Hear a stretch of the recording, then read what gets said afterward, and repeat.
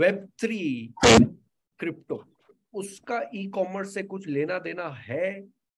Yes, absolutely. So we have this concept of metaverse in Web3, wherein, you know, you will have a virtual world wherein you go walk and you will find multiple shops of multiple brands where your avatar can go and shop.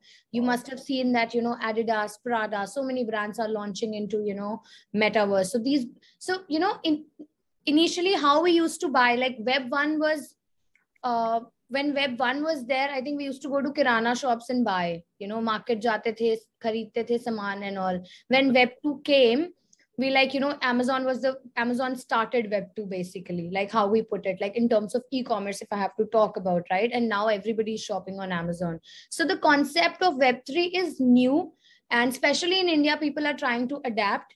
And I would say, you know, it's increasing. People are inquisitive, and there are so many Indian brands also which are, you know, moving to metaverse. Of course, I'm not at the I don't have the liberty to you know, give out the names, but yes, there are so many brands which are coming out. And you know, and you will see 1 year 2 years down the line, you will see that, you know, all the brands which are currently in Web2, like, you know, be your beauty brand, be it your Amazon, be it your Flipkart or anything, the people will open up stores in metaverse and we'll go to metaverse. I mean, imagine today we are hosting this conference on Zoom, right?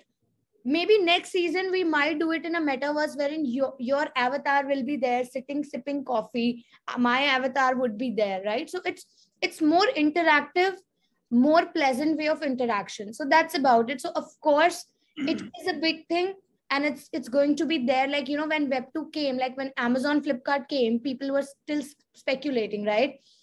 कि क्या होगा होगा नहीं होगा, लोग नहीं जाएंगे and all. But today you see, I can't think of anything else than Amazon, Flipkart, Nykaa, Myntra. Got it. For my regular day-to-day needs. Got it. So give it some time, like a year or two, and then you will see everybody moving, all these brands moving to Web3.